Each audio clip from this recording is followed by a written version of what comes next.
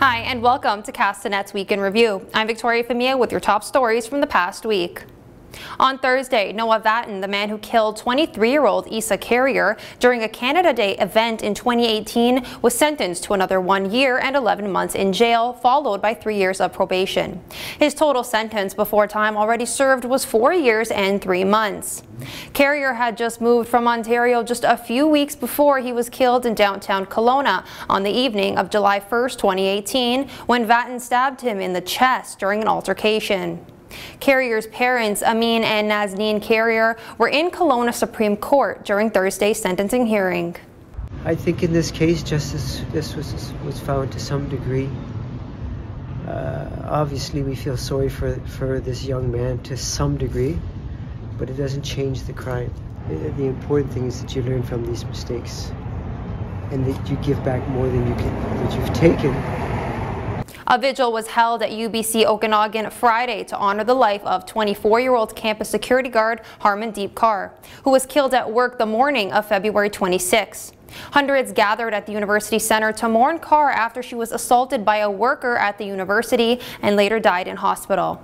A male suspect was arrested after the attack under the Mental Health Act and is still being detained.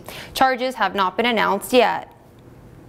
On Tuesday, Vernon RCMP responded to a report of a robbery at a business on the 4300 block of 32nd Street around 9:45 a.m. Police say a man entered the business and allegedly produced a firearm demanding cash. The suspect fled from the scene prior to the arrival of police and was seen departing in a compact car. Later that day, shortly after 3 p.m., officers acting on a tip located a suspect vehicle in the East Vernon area and safely arrested the 2 occupants without incident.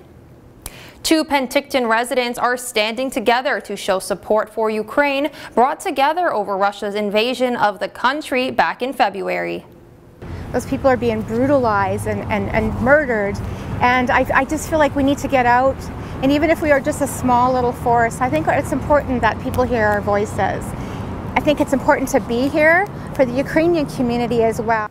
Construction is well underway at Riverside Park, where crews are working on a number of upgrades, including flood protection for important city infrastructure.